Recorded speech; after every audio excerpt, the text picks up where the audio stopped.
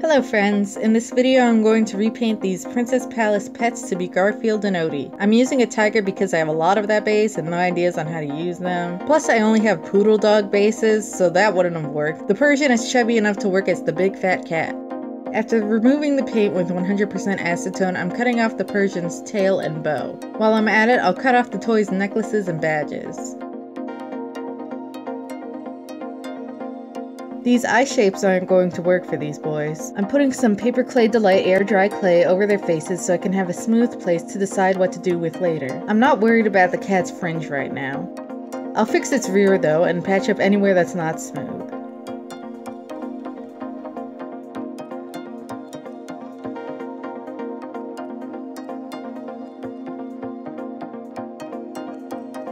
I made some tails earlier out of Sculpey Ultralight, and I think I'll use this one, and trim it a bit. I'll add a wire so that I can put it in later.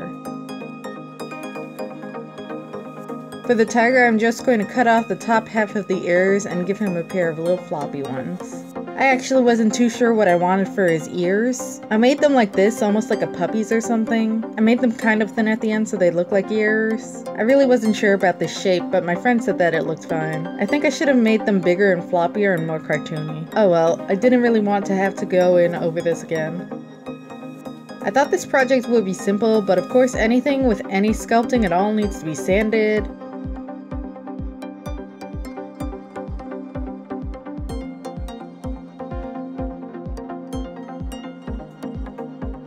So I did that, and I got gaps in the clay where it was too thin. So I tried to cover it up with matte paint with a base coat, which would also give me a sandable material, but that was also chipping and stuff, so it was a lot of back and forth with sanding and filling with paint and sanding and painting, sanding and painting, and sanding and painting, and sanding and painting, and sanding and painting.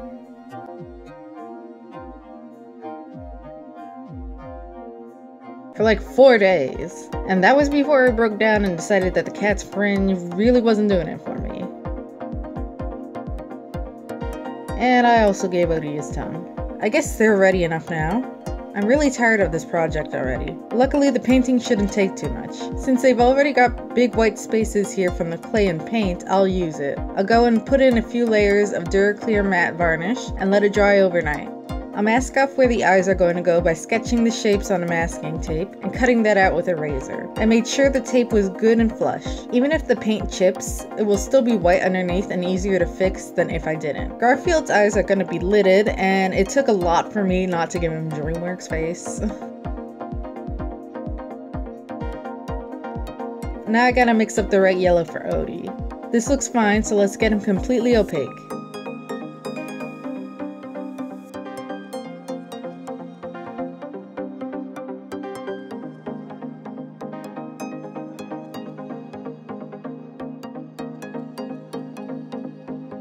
When he is, I got to paint those deadly details. I'll paint his tongue red, obviously, and darken it with black for the open part of his mouth.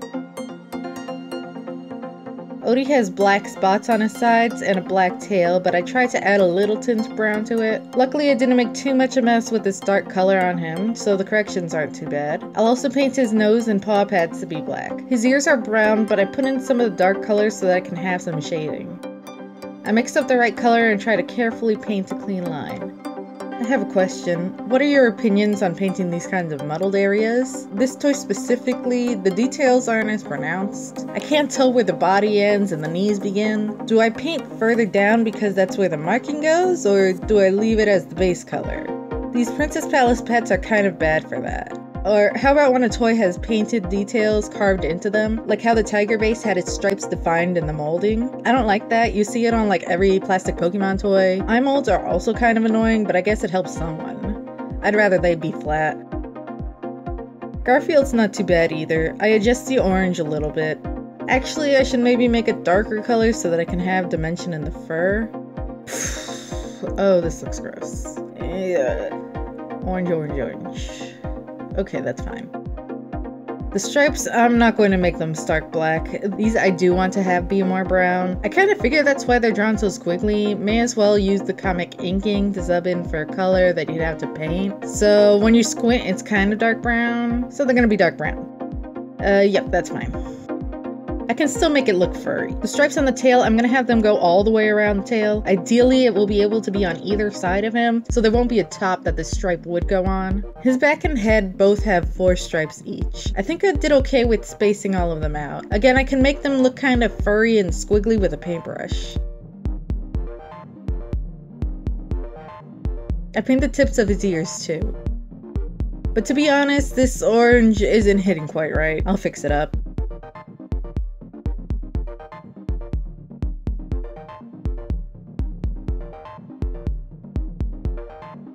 And yep, now I gotta fix the stripes. Okay, so now for the eyes. I'm frightened. I painted a little bit of black on mostly the masking tape. I didn't want to be too thick and gross looking. Let's remove the tape, and there it's chipped. I'll fix it up and sand it a little bit so it doesn't look as bad. I'll just clean out the black outline on both the yellow and white sides of it. It came out alright. I was also worried about Garfield's eyes. As you can see, they're gonna be lidded, but I don't want them to look too different from Odie's. I'll sketch where the outline should be.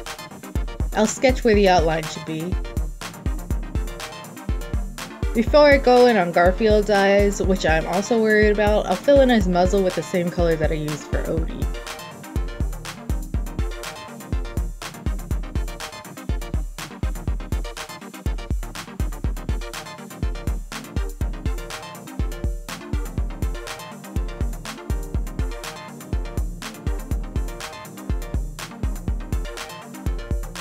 I'll paint in just black for his mouth and clean that up too.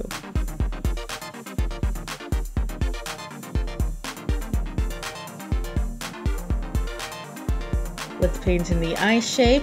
Again, I'm scared of the paint. Let's just do it. Yeah, these eyes chipped too. Great.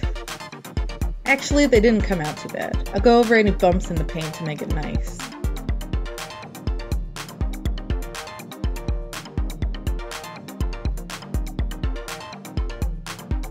Hey, he looks alright. And paint Garfield's nose in pink. I think he's done except for the tail. Back to Odie again. I had to put in his pupils a few times because they weren't coming out right. I cut them away with a razor and painted white and tried again. This set looks okay. I'm just gonna refine how the tail fits on him. I trimmed down the wire and cut away a little bit of the clay until it looks alright. And paint little pink paw pads. I'm going to finish them up with a few coats of watered down Duraclear matte varnish. The coats don't usually take too long to dry, so I just keep applying them until I run out. I guess it's humid today because the layers were taking a little longer to dry. I'm not crazy about this finish on Garfield, but I guess it's alright. I go on with straight varnish to gloss their pupils and Odie's tongue. So here they are, all finished. I think Garfield came out alright. The tail is a little loose, but I'd rather not glue it down. Odie, I'm still kind of miffed that I didn't give him better ears, but I guess otherwise he came out okay.